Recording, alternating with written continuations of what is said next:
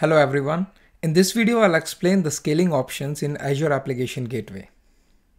While creation of Application Gateway, you get an option to either select auto scaling or the manual scaling. In auto scaling, you provide the minimum number of instances as well as the maximum number of instances so that Application Gateway doesn't scale beyond that limit. However, in the case of manual instances, you just provide the current number of instances you require at that time. Manual scaling is not recommended for the production use because you have to manually change the number of instances for the application gateway. And in the case of more traffic and utilization, Azure Application Gateway will not scale. And in that case, users will face latency while hitting the website. So let's check the scaling in the lab. Let's go to Azure portal. And I have already created Azure Application Gateway here. Let's go to Azure Application Gateway. There is an application gateway with the name AGW Dev 001. And if we'll go to the configuration, you can clearly see the capacity type is manual. If we'll go to the properties of application gateway, you can see the current instance count. Let's go back to configuration and enable the auto scaling. I'll provide minimum instance count as 1 and the maximum to be 3. Save. Changes are saved now. Let's go back to properties. And now you will not see the instance count here. So that means you don't have insights on how many instances are running for application gateway. Though the billing of application gateway version 2 depends on two factors, static factor where there is a minimum billing and the dynamic factor which involves the throughput, the current connections and data transfer. So if we'll go to the insights in monitoring, you can see the current capacity units. And one instance has minimum of 10 capacity units for which you are billed. If you use more than 10 capacity unit, you will be charged based on that. Let's assume a scenario where there is a traffic surge on your website from morning 11 o'clock to 1 o'clock in the afternoon. So in that case, if the auto scaling is enabled, your application gateway will scale based on the load. But sometimes when there is instant traffic, application gateway takes some time to scale, which can lead to the latency issues on your website. So the solution for this issue is using the scheduled scaling, which I'll show you in this lab using Azure Automation. Let's create an automation account, search for automation, and create a new automation account. I'll select an existing resource group, RJ Dev Application Gateway, automation account name, Dev Auto 001. I'll keep the region as Australia East. Go to next. In this case, I'll use the system assigned managed identity. Next. I'll keep the public access in the network connectivity. Next. Review and create and create. Azure Automation is created now. Let's go to the resource.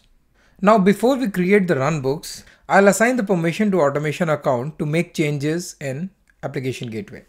Let's look for identity. It's in account setting, identity.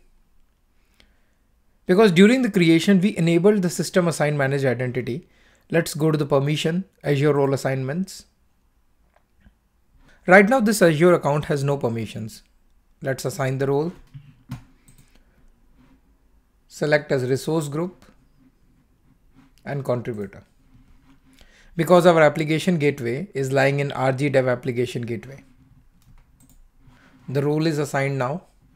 Now let's go back to automation account and click on Runbooks. Let's create a new runbook. Let's name it as scale up. The runbook type will be PowerShell and the version will be 5.1. Leave the description as blank and create.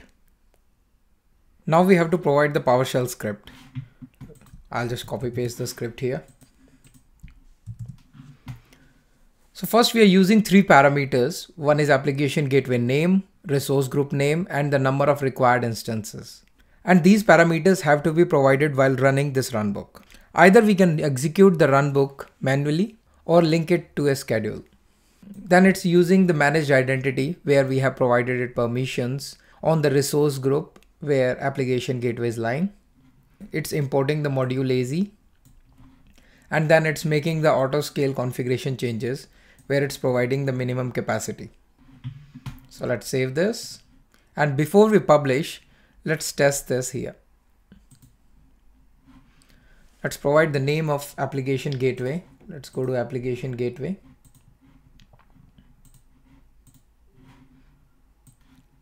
AGW dev 001. Resource group name. And the number of instances. Right now, autoscaling is enabled on application gateway, where the minimum number of instances is 1 and the maximum number is 3. Because there will be a traffic surge, we want the minimum number of instances to be 2. So let's set up the value as 2 and start. This will take a couple of minutes to run. I'll be back once the script is completed. Job is completed now. Let's go to application gateway. Go to the configuration. And now you can see the minimum instance count is 2. However, when we configured the autoscaling, we set up the maximum instance count as 3. But in this case, as you can see in the script, we didn't provide any maximum capacity. So by default, it has taken as 10. So in the script, you can provide -max capacity and add that to in parameters. Number of minimum required instances and maximum required instances. So let's change this. Minimum required instances, copy this and create the new parameter.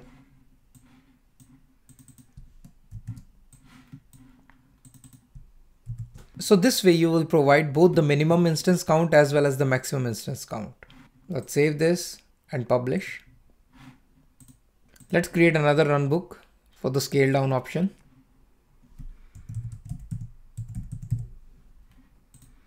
PowerShell 5.1 as the runtime environment. And let's copy the same script. Go to automation account.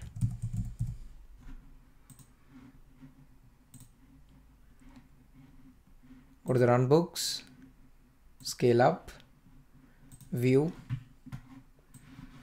copy the same thing and paste it here and save and publish. So as we assumed a scenario where the traffic surge happens at 11 AM and dies down at 1 PM. So let's create two schedules. Go to the automation account. Go to the schedules, add a schedule, scale up schedule, which will start from tomorrow, 11 AM, Australia time, and another schedule for scaling down.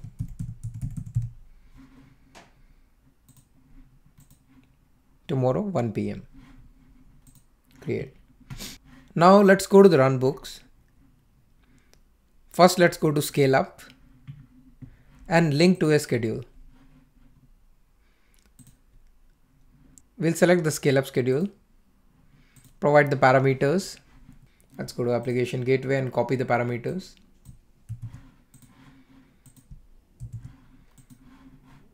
Resource group name,